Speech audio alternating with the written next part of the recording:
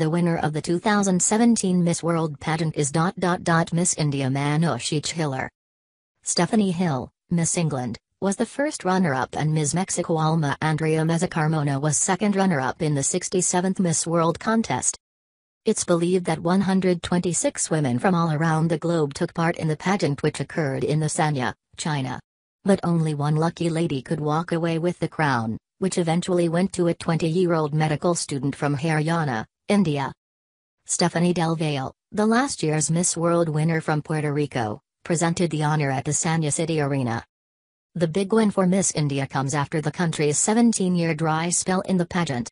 In 2000, Quantico star Priyanka Chopra won the crown.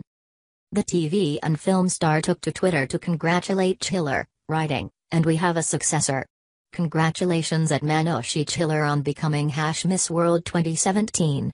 Cherish and learn, and most importantly enjoy it. Bravo." Chhillar is the sixth Indian woman to win the coveted title. Rita Faria was the first, claiming the title back in 1966. Film star Aishwarya Rai Bachchan won in 1994, Diana Hayden in 1997, Yukta in 1999 and Chopra in 2000. During the final 5 question and answer section, Chhillar was asked which profession she believes deserved the highest salary. According to Economic Times, she said, "I think a mother deserves the highest respect, and when you talk about salary it's not always about cash, but I feel it's the love and respect that you give to someone. My mother has always been the biggest inspiration in my life."